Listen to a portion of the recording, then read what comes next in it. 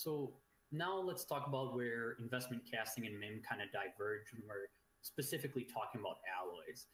So one big area where they diverge is in aluminum. Investment casting, we definitely investment cast a lot of aluminum, whereas you would never MIM aluminum. You would use a traditional die cast process for that.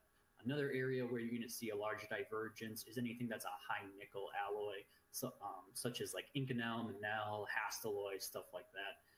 And then even your duplexes and super duplexes, we will pour in the investment casting process, but not MIM those.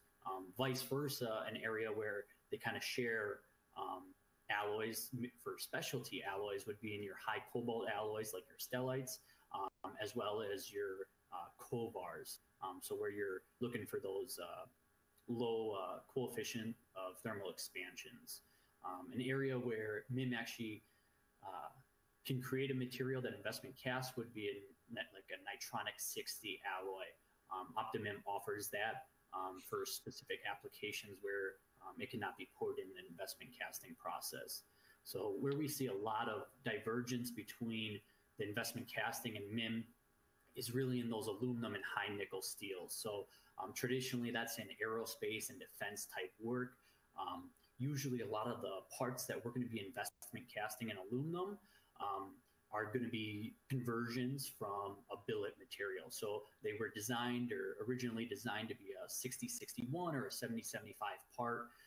And just because of either supply chain or cost, they're turned into an investment casting.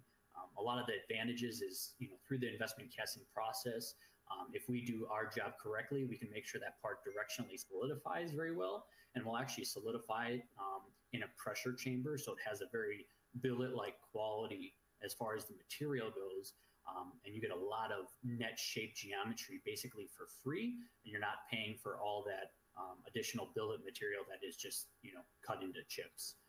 The other application is those high nickel steels that I mentioned, your Inconels, your Manels, applications where it's a very high heat resistant alloys.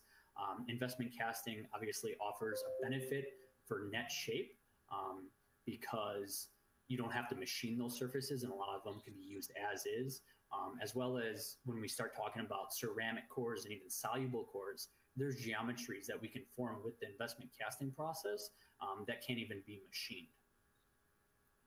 So this is moving on. This is probably one of my favorite slides. I'll let John start here, but this might answer a lot of questions, or this is probably answering 99 out of 100 questions when we start comparing investment casting and MIM processes.